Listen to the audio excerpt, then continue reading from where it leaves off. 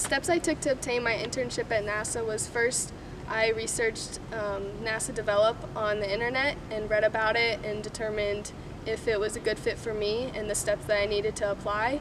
And then after I did that, I live near NASA back home in Virginia, so I decided to contact some people at home and talk to them more about the program and see if there were any additional tips or pointers that I could get from them, and that was about it.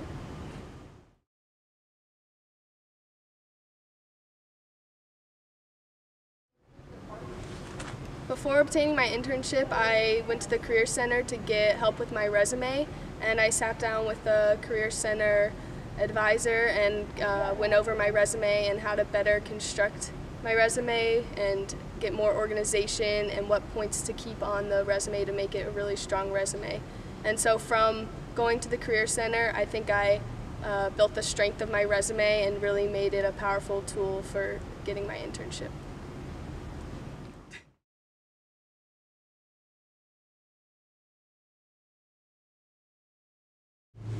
Over the summer, I worked on an internship at NASA Develop in Virginia, and I worked with the Earth Science Division, and so I worked on a project called Appalachian Trail Health and Air Quality. I worked with a team of about 5 other members, and we used NASA Earth observations, the satellites, to get data, and we were specifically studying the ozone along the Appalachian Trail.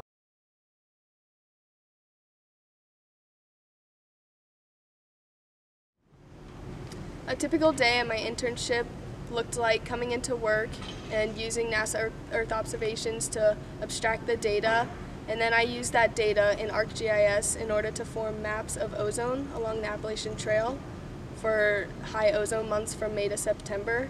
And so another part of my day was I would attend meetings with my project partners, with my team members, and with my science advisors in order to make sure that my project was on the right track.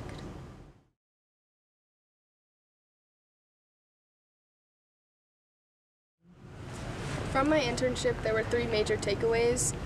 I took away professionalism, networking opportunities, and just in general knowledge. So the first, professionalism, is that I was required to dress up every day for work, and for presentations I had to wear a suit. And I gained professionalism of how to interact with my team members and with science advisors.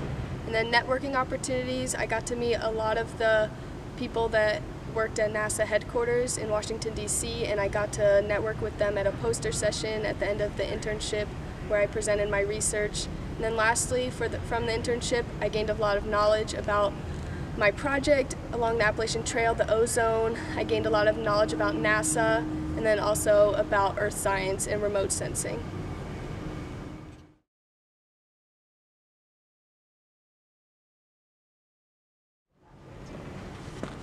The professionalism and networking opportunities that I gained from my internship at NASA will help me in my future career plans and as I apply for graduate school.